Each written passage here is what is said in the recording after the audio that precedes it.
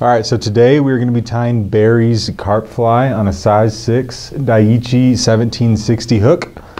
To start, I'm going to put down some .025 lead wraps here. I'm going to put 15 down. This is designed to be a heavy fly, so don't be afraid to really use some weight with this guy. Next, we're going to use our dumbbell eyes. And I'm just going to start a thread base with orange thread. And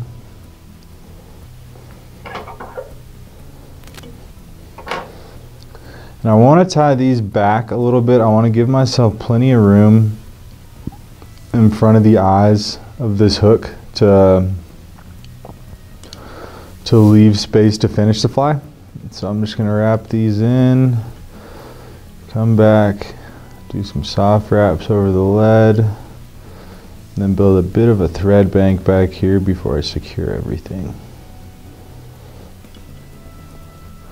I'm going to come back forward, really wrapping everything down. And then I'm going to grab some super glue and glue the eyes in here. I'm going to take my super glue and just put a drop right on the tip of my bodkin here, and just drown the eyes in glue. And really let that soak in all the way around. Pull it back over the lead a little bit, and just to ensure that the base of this fly is going to be really secure. And make sure it lasts for more than one fish. I'm going to come back through, take a couple more wraps over the eyes until I feel like I'm happy with them. Perfect. And then I'll move my thread back. I want to put somewhat of an orange tail, I guess you could call it. Not a tail, just the back of the fly like that on the bottom there. So I'm going to wrap back to about the barb of the hook, and then bring my thread back forward to right behind the point. Next, we are going to grab a rabbit strip, just in a natural kind of light brown, and what I'm going to do is I'm going to peel the rabbit, like the fur, off of the skin of the strip, and we're going to use that as our tail for this fly. Grab a nice little clump like that. I'm just going to tie it in right on top here. Perfect.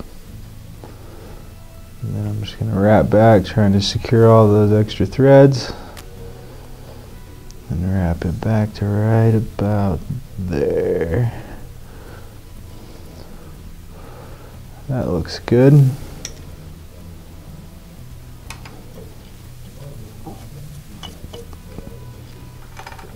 Perfect. Next, I'm going to wrap my thread maybe about halfway up the fly, and I'm going to grab some black wire. This is in the brassy size. And I'm just going to tie that in right there on the side here, and work my way back to the rabbit that we just tied in right there. Make sure it's nice and secure. Next, I'm going to grab a strip of pheno skin. This is in the burnt orange color. And what we will do with this is I'm just going to, as you can see there, on that side I cut the side of it off to make it easier to tie to the fly here. So I'm just going to peel the white paper off here.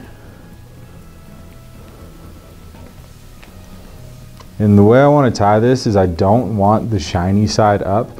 So as you can see, that side's more shiny and this side's more dull. I want that dull side to be facing out. So when I tie it in, I'm going to make sure the shiny side is facing up. And we're going to invert our fly on this one and tie this in on the bottom here. And really take your time in this step, because this is one of the most crucial parts in making this fly look as realistic as possible, is centering the pheno skin on the bottom here. And I'm just going to make sure we have that where we want it. Might have to move it just a little bit. And I'm going to wrap this back until we get to that rabbit there. Perfect. Next, we are going to create our dubbing loop here. And again, wrap that back to the front of the rabbit. And don't be afraid if you're building up kind of a bump back there, it'll all get covered up when this fly gets closer to being done. Now I'm going to get my thread, pull it out of the way here.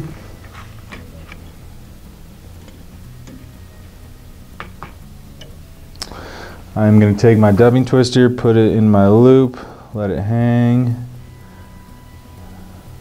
and spool it there. And now I'm going to get some Angora goat dub, and this is in the burnt orange. You can use really any color. The idea of this fly is a crawfish variation, so I like to do it in the oranges or really just the orange colors I've found to be most effective with this pattern. And I'm just going to slowly but surely fill it up with this goat dub. Trying to keep it as even as possible in that dubbing loop there.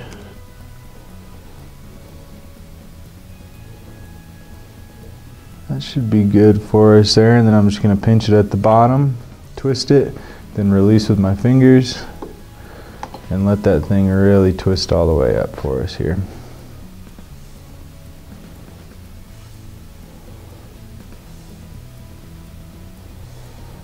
And then I will grab a dubbing brush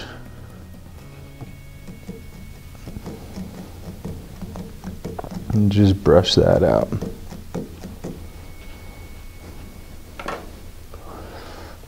Now we are going to wrap it forward and create the back of the fly, or the thorax of the fly, if you will. And as I wrap, I'm going to do my best to pull those fibers back as to not to trap them.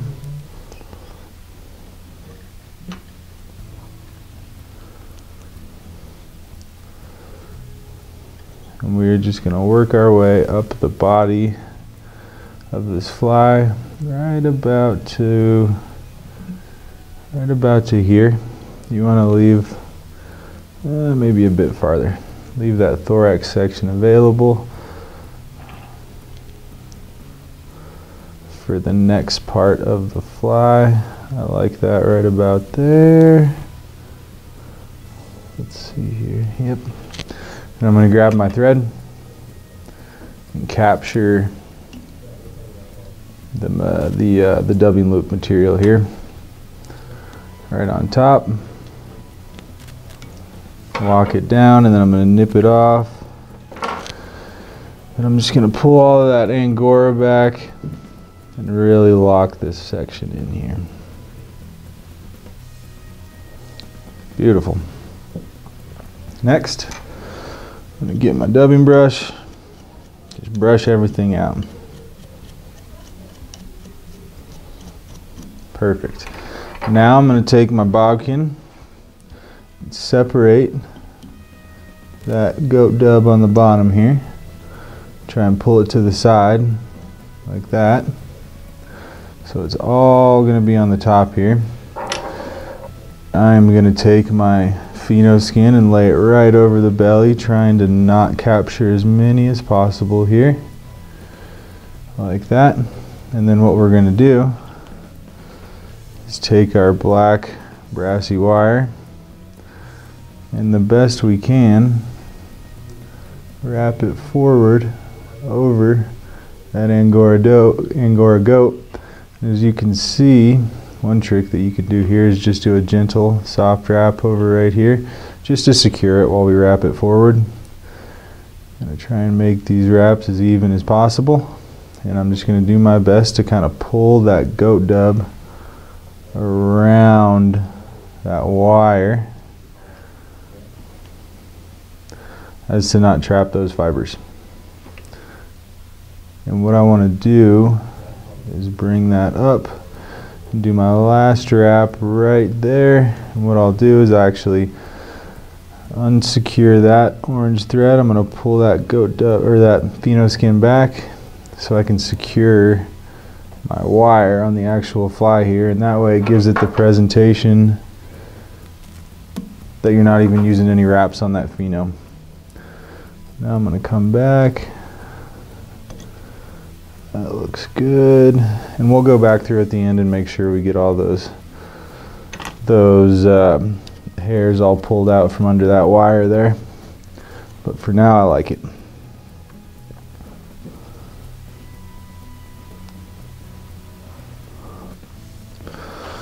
So next, we are going to tie in our hackle feather. You can use a soft hackle, you can use hen, you can really use whatever you want for this fly. In the original pattern, you use a grizzly soft hackle. I have found that I like the movement a little bit better when I use some hen. So I'm going to tie in a piece of hen from the tip here. I'm just going to secure that right on top and wrap that back to right about there, and then we will use that in a little bit. Next, I'm going to make another dubbing loop.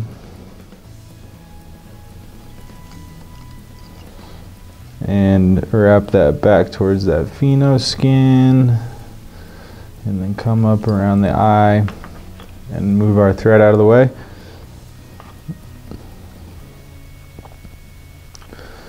Now I'm going to grab our Angora goat dub again and get ready to make the front half of the fly.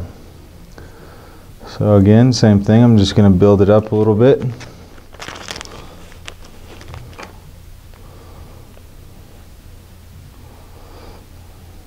You shouldn't need quite as much goat dub in this section because it's a smaller portion of the fly. So keep that in mind as you fill your dubbing loop up with dubbing. That looks good right about there. Then again, I'm going to pinch it, twist it, and then release and let it spin up. Really letting everything get all secure in there, and then before I wrap it, I'm going to hit it with my dubbing brush and just get all those fibers really sticking up. Next, we are going to wrap this around until we get our dubbing moving for us. And again, I'm just going to wrap it around the thorax here, trying to pull it back as much as possible and keep from trapping any of those fibers as we move forward. And then what I'm going to do is I'm going to wrap it around the eyes a few times to cover up that work. And then we will take our thread and secure it right in front of the eye here. Alright, we'll nip off that little dubbing loop, pull that back, take some secure wraps against the eyes. That looks good, and now I'm just going to brush some of that dub out.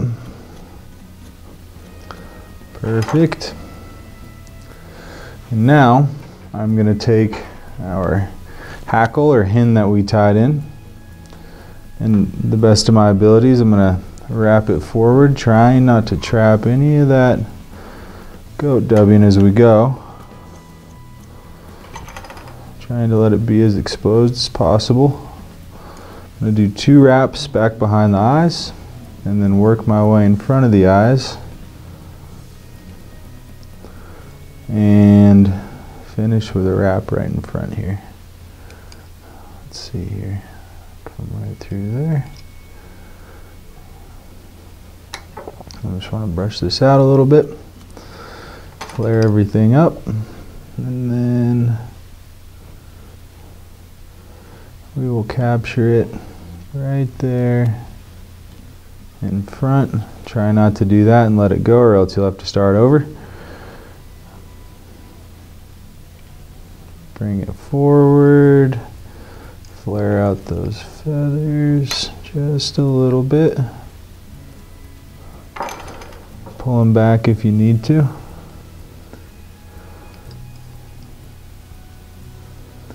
And that looks good. One more time. And we will secure that right behind the eye. And wrap back towards the eye. I'll just take the scissors up here and nip off some of this extra stuff that we don't need.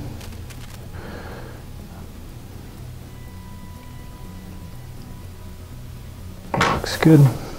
Now I'm just going to take my brush, really separate those feathers. Now I'm going to go to the bottom of this fly. I'm going to try and find right about the middle. Pull them apart here. And I'm going to take my pheno skin and lay it directly over like that, making sure that we try not to capture any extra fibers in there. And then up by the eye of the hook, I'm going to pull it back just a bit like that. Make sure we have it centered. And do a couple wraps to secure it. Now I will come back, nip that extra bit off, and then make our hot head on this fly. Should build up our orange thread a little bit here before we whip finish.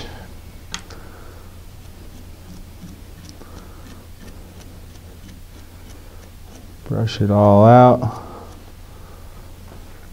And then grab our whip finisher.